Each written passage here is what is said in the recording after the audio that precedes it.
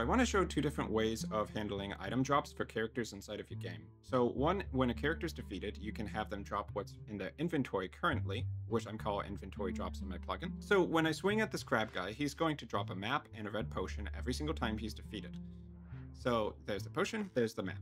Now in this case, the inventory is always the same, but the real advantage is that if you happened to want to change the contents of the inventory, maybe the enemy actually uses the potion, then you can dynamically remove or add items to what gets dropped.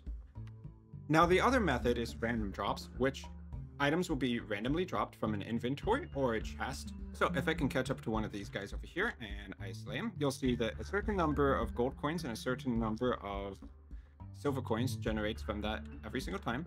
If I slay another guy, then the number of gold coins you get might change. In this case, I only got 2 gold coins. And if we do it a third time, we might see different results as well.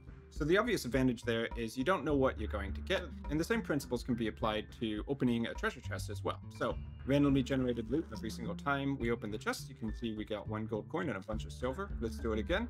Aside from that, it's mostly just defining the odds of what can drop and how many times you want to roll on the loot table to get the items to drop, and adding in a scene spawner, all of which is built into my item drops plugin for easy setup.